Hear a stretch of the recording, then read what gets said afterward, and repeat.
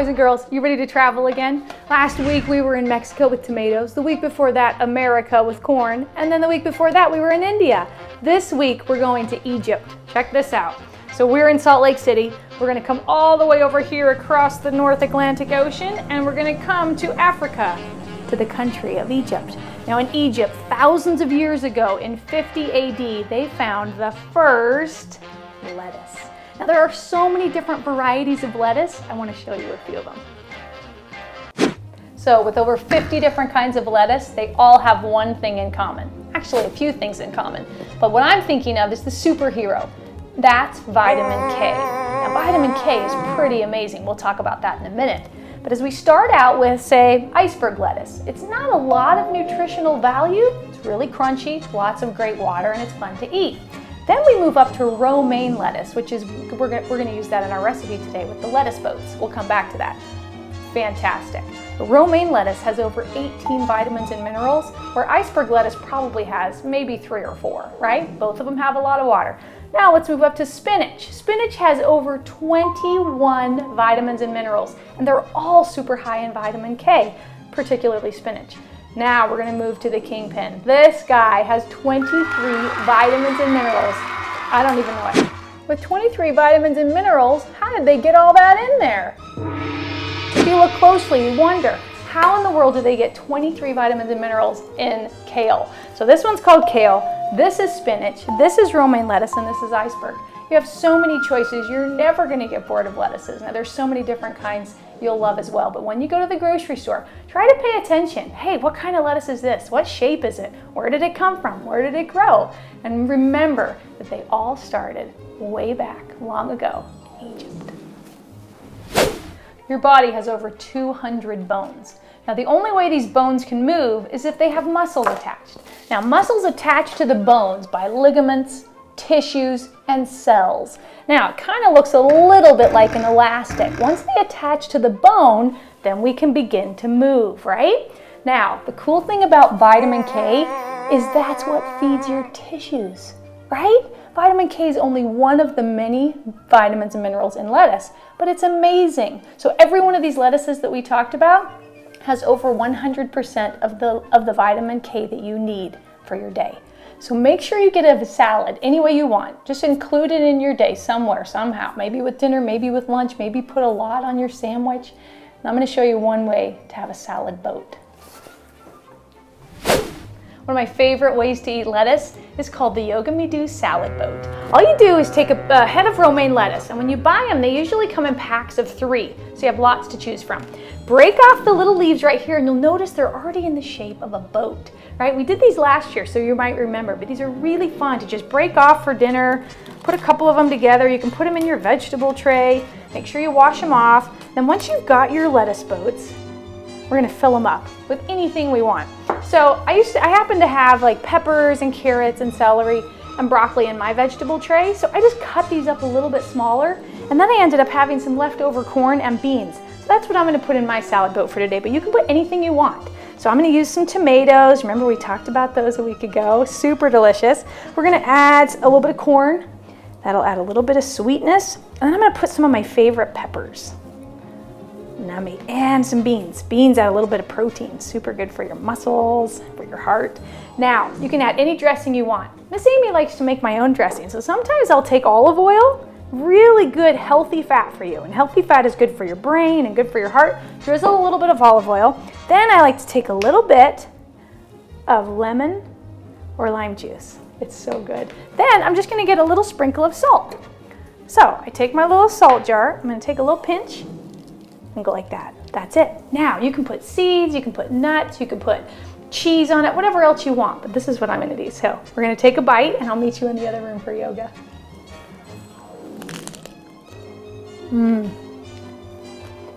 That's delicious. Hi boys and girls. One of my favorite things about this time of year is watching the trees change colors. I love trees anyway, but during fall time, they're especially beautiful. Now an interesting thing about trees is that one tree, just one big or a medium-sized tree, can provide enough oxygen for 2 people for an entire year, right? So trees are really important. They provide oxygen, and they also use carbon dioxide, which we breathe out. So trees are really important. And also in yoga, we actually have a tree pose. So it's kind of fun to be able to mimic a tree.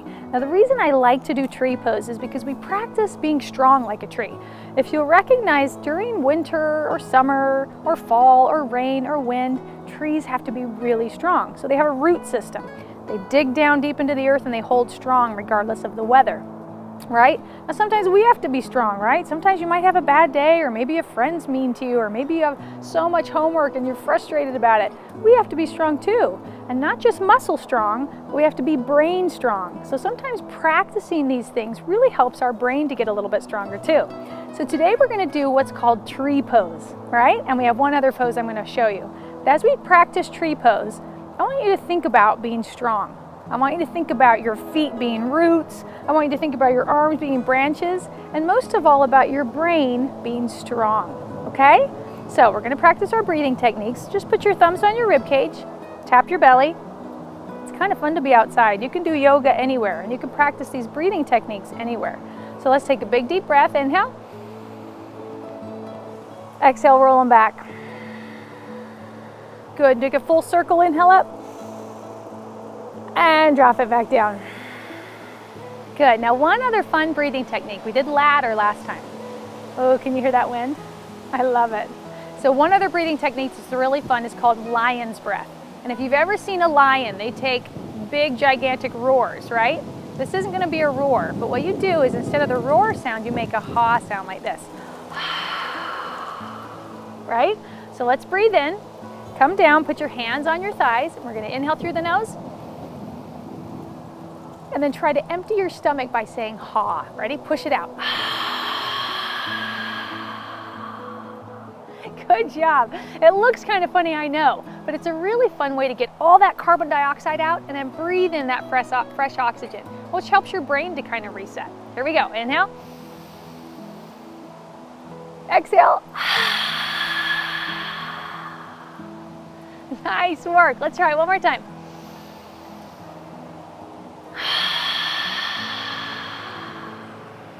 Nice job. Stand right up. So notice what happens. Your stomach starts to feel a little bit warm, your tummy muscles are warmed up, and also your throat.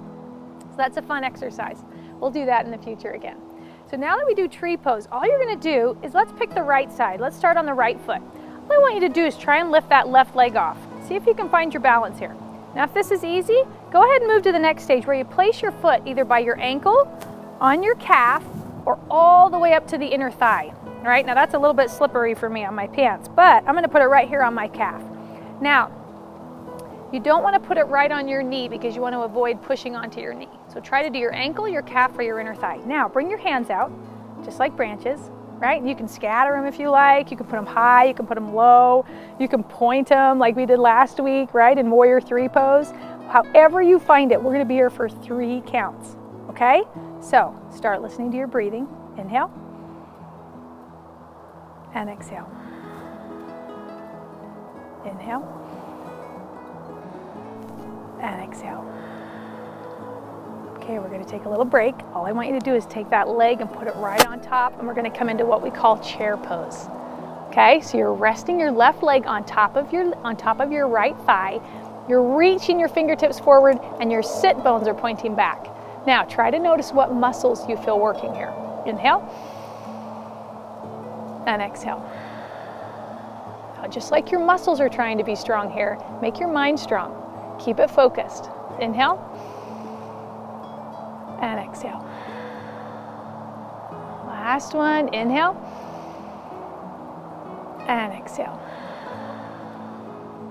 Good. Inhale the arms up. And exhale back down. Nice job. Now, let's try it on the left side. So you're going to spread the toes, and even if you have your shoe on, just spread your toes, make them wide. Now see if you can bring that right leg up. Begin to balance on the right side. Okay, now place it on the leg by the ankle, the calf, or all the way up to the inner thigh muscle. And all you're going to do is stay here. Pick a different place to put your arms. Now remember, our 2 goals of focusing is 1, look at a place that isn't moving, and then see if you can be so still and so quiet that you can hear yourself breathe. Inhale.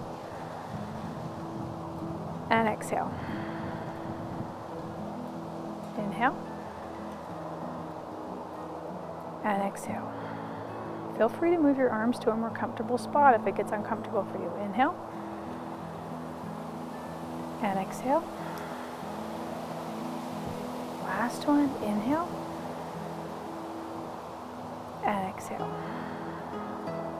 Nice job. So bring that leg out in front, bend the left leg, place the right ankle just above that left knee, and bring the fingertips forward.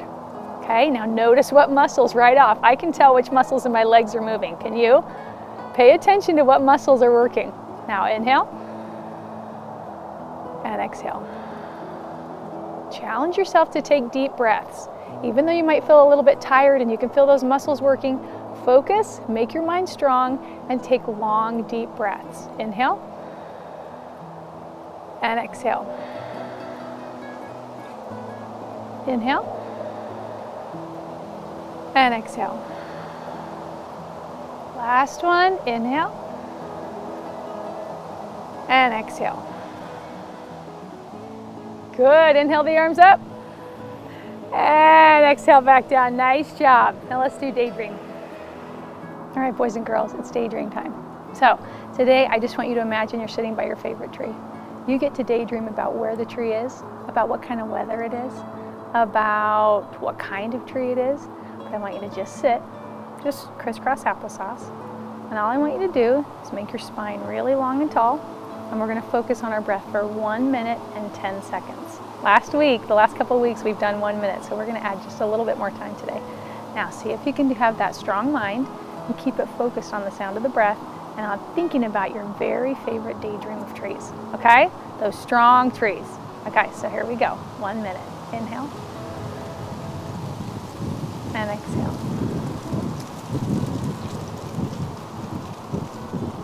Notice what sounds you would hear if you were outside.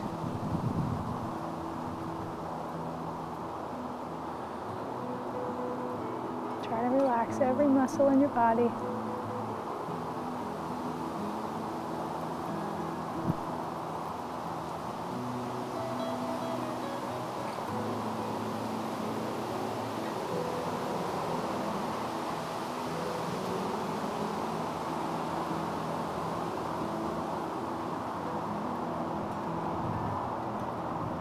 If your mind starts to wander, bring it back to that sound of the breath.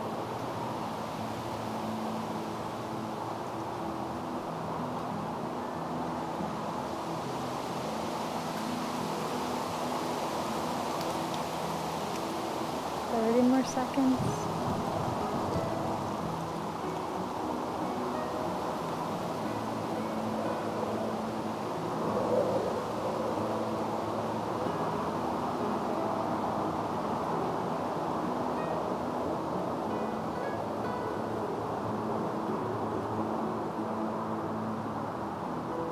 More seconds.